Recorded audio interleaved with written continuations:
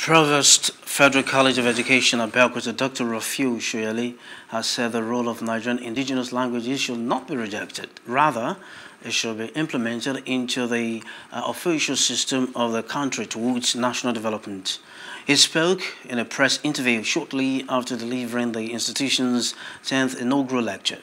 According to him, it's through the indigenous languages that Nigeria can adapt to challenges confronting them and easily get them solved. He noted that with the education policy on the ground, the government should make provisions for its implementation and unbiased, consistent monitoring of schools, proprietors and teachers.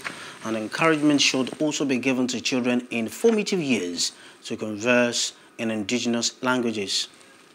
English is not our national language. It's just a language of unity. It's a language used for official transaction. But the indigenous languages are also useful. And with a lot of re-engineering efforts by so many researchers, we can see that we can develop it. What we are saying is that we parents, we Nigerians, we should not underrate the importance of our own indigenous language. Hello. Hope you enjoyed the news. Please do subscribe to our YouTube channel and don't forget to hit the notification button so you get notified about fresh news updates.